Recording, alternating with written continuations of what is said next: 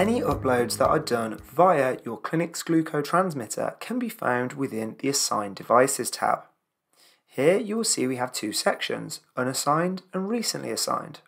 For any uploads that are made, you will see the make and model of the device that has been uploaded, as well as the serial number of that device and the category, such as meter, pump or CGM. You will also be able to see the serial number of the transmitter that the device was uploaded from. This is really useful as it allows you to isolate particular uploads and see the clinic that was uploading the device, as well as the time that the device was uploaded. Using the filters at the top of the screen, you can select specific transmitters that you would like to view the uploads from. Brilliant if you are working in a particular area of a hospital where you may only have access to one transmitter. This allows you to narrow down the uploads relevant to you and your clinic. Alternatively, you can use the device type as a field to filter on, just looking at the devices that are relevant to you. Next, we must assign the uploads that we have done. We do this by clicking Assign, and now we must find the patient within the database if they exist. We do this by putting in the patient's first and last name, as well as their date of birth. If the patient does not exist within our patient list, we will see a message on screen saying no existing patient matches. We then have the opportunity to create a new patient account. Now, at this stage, we can enter the patient's email address and postcode.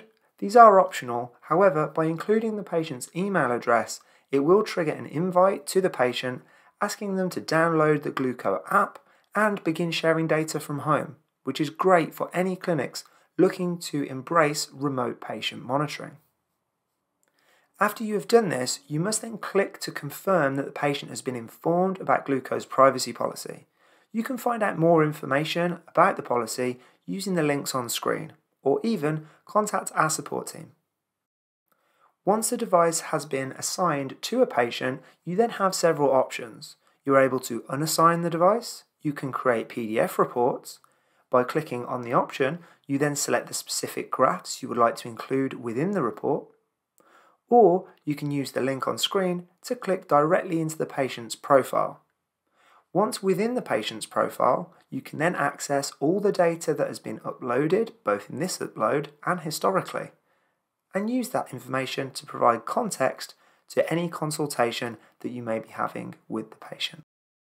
To assign new devices to a patient that is already listed within your Glooko clinic account, you would click Assign, and then you would enter the patient's details. After you have entered the patient's details, you would click Continue, and you then have the option to select to add the device to the existing patient or create a new patient. Select Existing Patient and click Continue. You can now see that the new device is assigned to the patient that was already existing within your Glooko account.